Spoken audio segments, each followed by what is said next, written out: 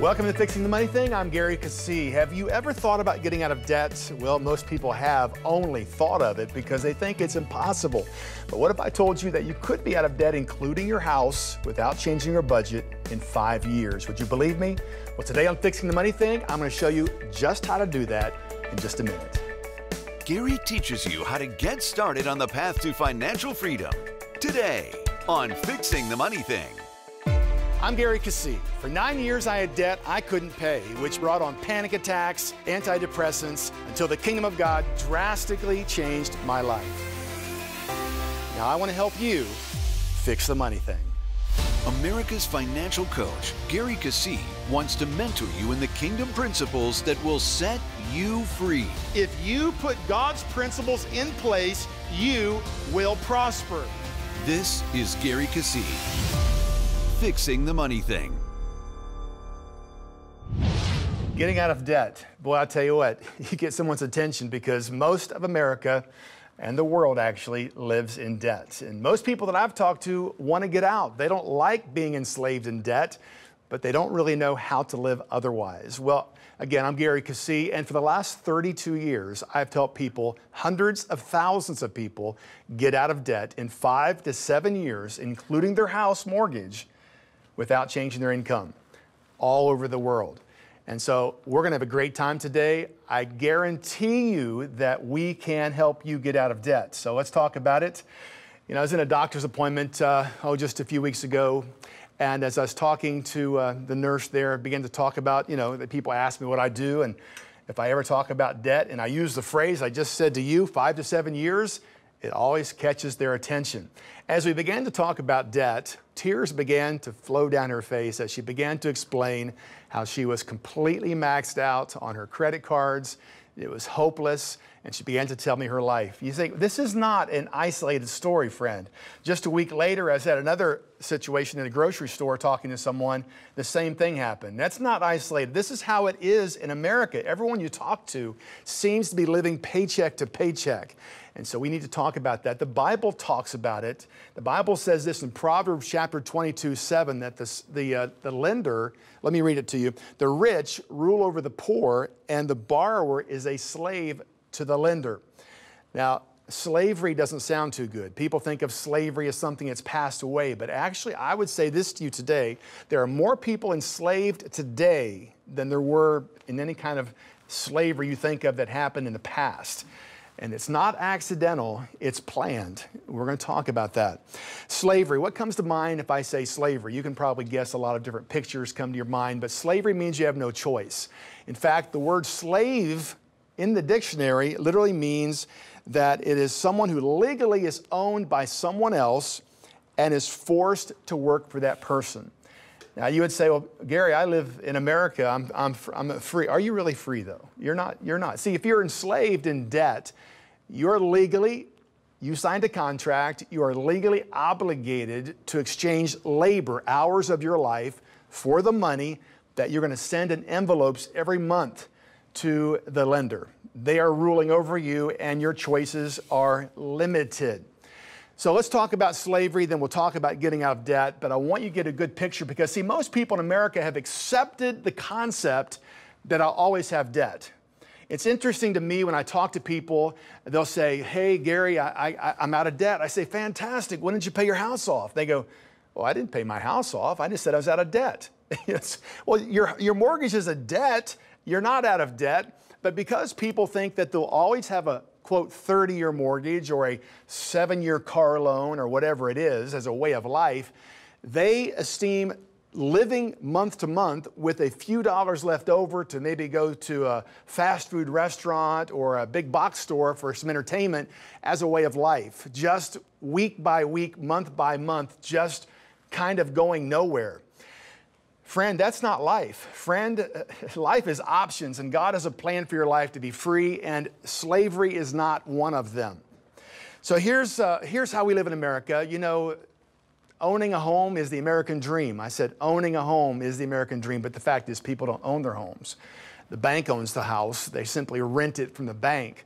But so, nevertheless, people have mortgages, and then they have to pay for it. So they have to have a car to go to work. They have a car loan to go to work to pay for the mortgage, which is now indebted. And then they have to have nice clothes.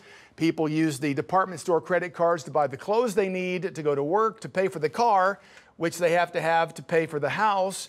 And then, what about furniture and draperies and all the things that go in the house? Well, obviously there's the finance company loans that always offer to take care of those things at a high interest rate. And of course, everyone always thinks that tomorrow will be better than today. And so they kind of deceive themselves into thinking that this is only temporary and tomorrow will be free, or everything's going to happen down the road and it'll be better. But that's not how it's changed. That's not how it works. In fact, a recent survey found that 57% of Americans do not have $1,000 in the bank. In other words, if I asked you to, without planning for it, write me a check for $1,000 today, over half of the nation's population cannot write that check. Another statistic is that 44% of Americans, again almost half, cannot write a $400 check without planning it. A friend, that is sad. 23% of Americans cannot pay their monthly expenses and actually live on debt, slowly building the debt over time. This was a stat that I saw just a few months ago that really surprised me, that 49.3% of all Americans make $30,000 or less. Now, think about that. Half of America makes $30,000 or less and struggling just to survive. Survival in itself is slavery, just trying to survive. 73% of Americans die in debt. People think it's going to get better, but 73% die in debt. Now, I want to talk to you for a moment about the biggest trap you face every day. It's called credit cards. It's amazing. I applied for a credit card. I use a bank card. I changed the name. I use a credit card, yes, but I pay it off every month for convenience. But when I applied for the credit card to use, because I like the point system, I got a credit card. They approved me with a actually it's almost $48,000 line of credit. I mean, I was shocked. $48,000 line of credit on a credit card. And I see these young people apply for a credit card and they get $20,000. I mean, friend, you can dig yourself in very, very quickly. The credit card is a tool or it's a trap. You have to answer which one it is. If you'll study your mailbox, and I've taught this for years, if you study your mailbox, you'll find that most of the mail you get is an offer for credit. Credit cards, loans, consolidation loans, whatever. It's going to be an offer of some kind. But credit card offers come in the mail at my house every single day. And the amazing thing is, I get the same credit card offer at least once or twice a month. Now, I would usually think, why would they keep mailing this envelope out? It costs money every 2 weeks. I haven't taken them up on the offer for 5 years, yet they keep sending me the offer. We're going to find out today exactly what's involved with that, but they're waiting patiently for you to get under stress, pressure, and to take the bait, which is to get the card. And of course, once people have the card, most people never pay it off. Interesting that the credit card industry is so wealthy because of this. $60 billion in fees last year. $60 billion in fees, not the interest, just in fees last year. They have a ton of money. Now, you may have read in the papers recently that the consumer debt in the nation has reached a new record, over $4 trillion in consumer debt. Now, you think, what? It doesn't sound too big. It's only $4 trillion. Well, if you had to count to 1 trillion, it would take you 33,000 years to count to 1 trillion. So that is a huge, huge number. Student loans, another crisis in our country. $1.4 trillion in student loans. In fact, I was talking to a young college grad, just graduated. We were talking about some ministry that he wanted to go into. And in the conversation, I found out he just graduated. He has $70,000 in student debt.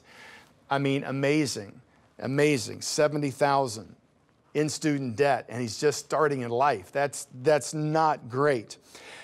And so we have this in America, friend, and maybe you're in that situation right now, but I want you to hang on, because when I come back, we're going to talk about what to do about this bondage, how to get out of this slavery. I mean, everyone wants free, but how do I get free? Well, I guarantee you can be free. When I come back, we'll talk about that in just a minute. Hi, I'm Gary Keesee, and you will never fulfill your destiny until you fix your money thing. Visit GaryKeesee.com, and don't forget to hit the subscribe button below for more amazing weekly videos on fixing your money thing, and thanks for watching.